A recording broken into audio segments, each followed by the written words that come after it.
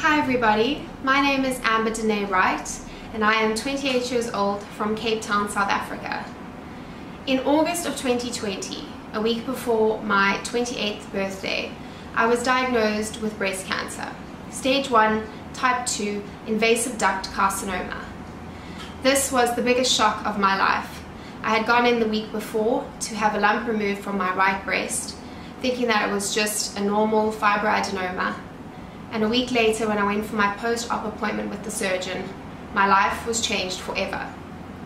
In one moment, my whole world was turned upside down, and the most harrowing news that you could receive at such a young age was delivered to me at a hospital here in Cape Town.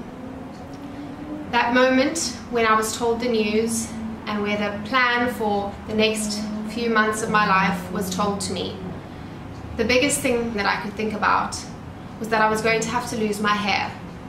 Obviously, one of the side effects of having to go through chemotherapy is the hair loss.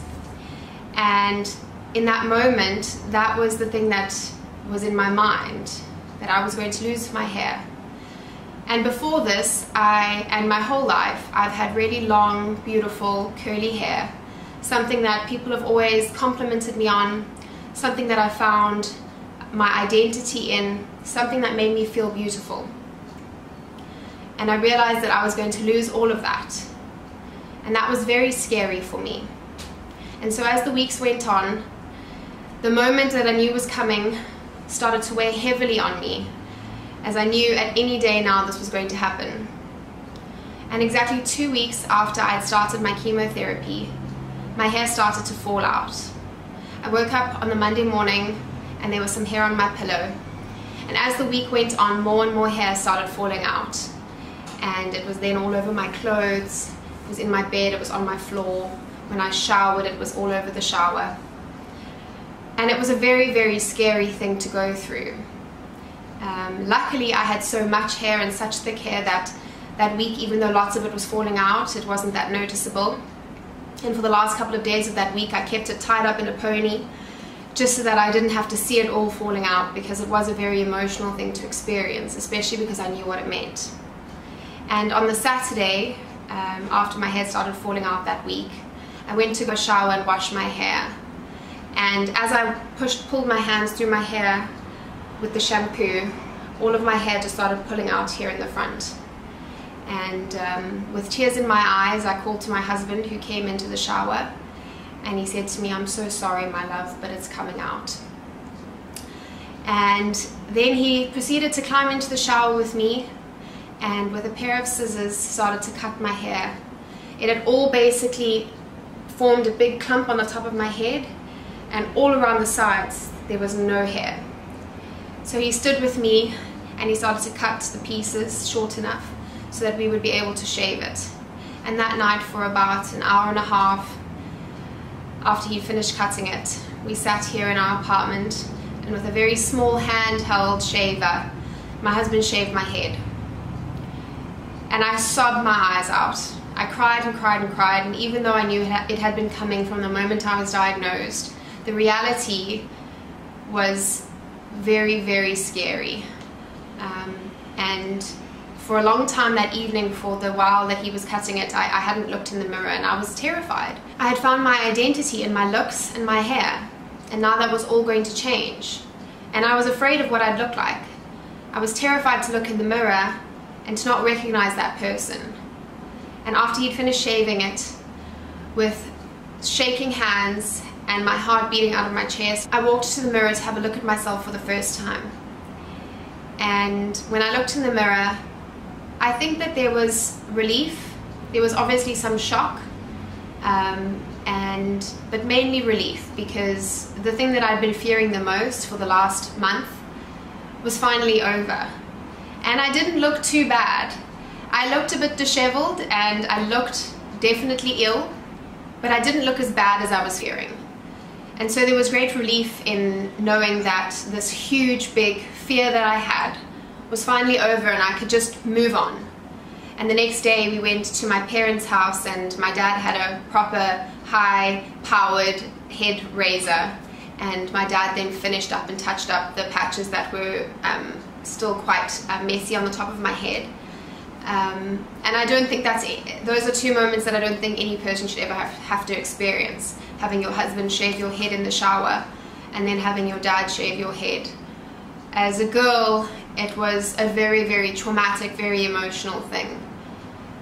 But thankfully, because I'd known it was coming, I had planned and prepared, and the week before I started to lose my hair, I'd gone to Fascination Hair here in Cape Town, and I had tried on a whole bunch of wigs with my mum, and I'd found a beautiful wig that I felt confident in and that felt like it would make me feel normal when the inevitable happened.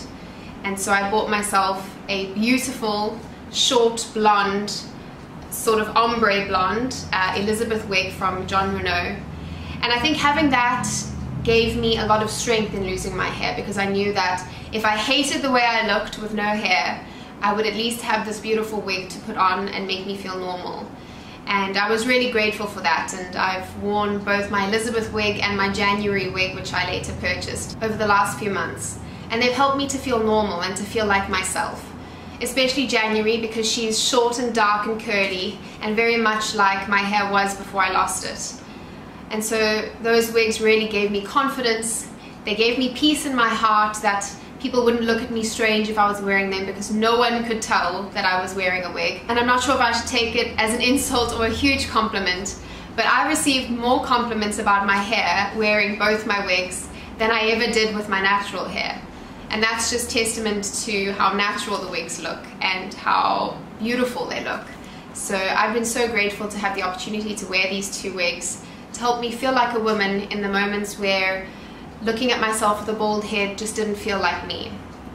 And thankfully, over time and over, a couple of days and weeks and months of having no hair, I learned to love the way I looked without hair. I learned to appreciate things that were inside and realize that it's what's inside that counts. It's not about the outward beauty, and it's not about what you look like on the outside, but that when you've got no hair and you've got no eyebrows and you've got no eyelashes and you don't have those physical attributes to fall back on, you're forced to work on the person that's inside and the person that you really are. And I think that's what people will remember you for. No one's going to remember what you look like, but people are going to remember the kind of person that you were. And I hope that I will always be remembered as a kind person. And with this whole journey that I've been on, that has been so traumatic and so devastating, there's been so much good that's come from it. And I did get to work on myself in a way that I would never otherwise have had to. And so I've chosen to see the positive in all of this. And yes, it has been the very, very worst 8 months of my life. And it's been the very hardest 8 months of my life. But I've come out stronger, and I will fight and I will beat breast cancer. It won't define me, and it won't be the end of my story. I've got a lot more life and love and joy to live and to experience, and I can't wait for what's going to be next in my life. I know it's going to be great, and I know that I'm going to be a much better off person for having walked this really difficult road. Thank you so much for watching this video. I hope that you enjoyed hearing a bit about my story and a bit about who I am. I'm wishing you all a wonderful day further and sending lots and lots of love.